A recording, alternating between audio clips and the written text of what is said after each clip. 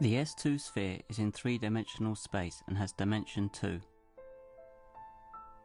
In the same way, we can study the sphere in four-dimensional space. It contains all the points that are at the same distance from a center point.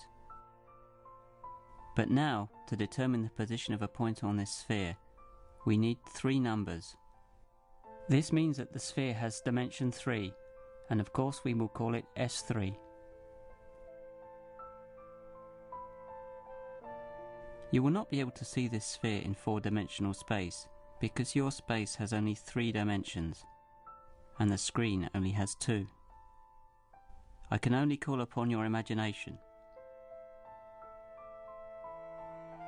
To get a better understanding of four-dimensional polyhedra, we can do just what the lizards did with the three-dimensional polyhedra. We first inflate them so that they lie on a sphere, and then project this stereographically onto the plane.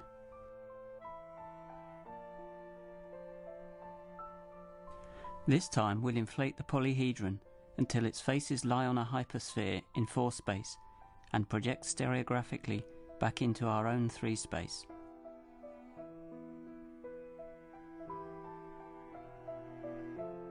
I'm going up to the North Pole of the sphere in 4 space, and I'll project it down to you in your 3 space. You can't see where I am. Just remember how the lizards couldn't see their kinsman right up on his viewpoint either. Now we're in exactly the same situation.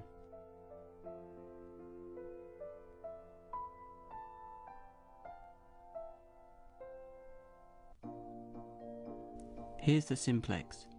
You can see its 5 vertices and its 10 edges.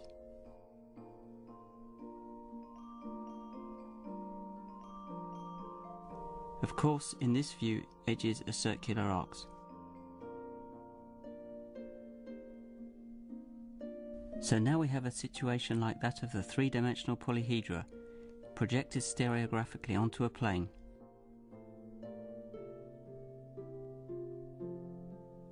Here's the hypercube.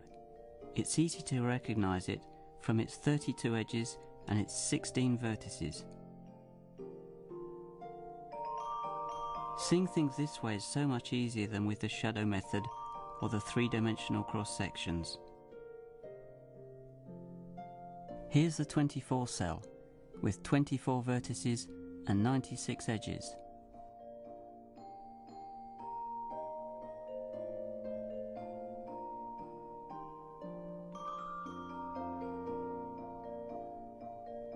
Finally, the 120 cell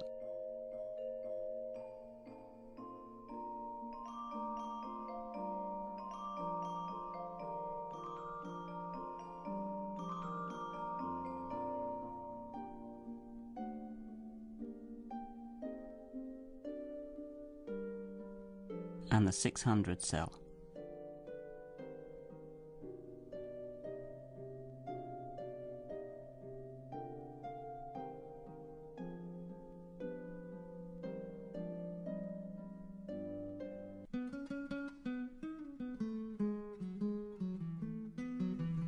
Let's add the two-dimensional faces to get an even better view.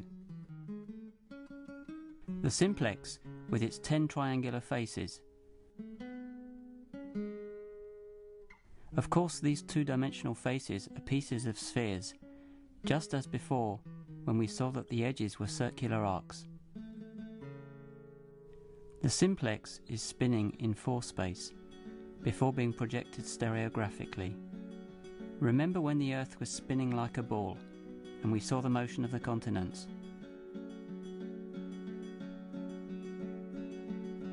Now and again, a face passes through the projection pole, and the projection becomes infinite. It looks like it blows up on the screen. Let's take a quick look at the hypercube. You see that the space is divided into 8 cube-shaped zones.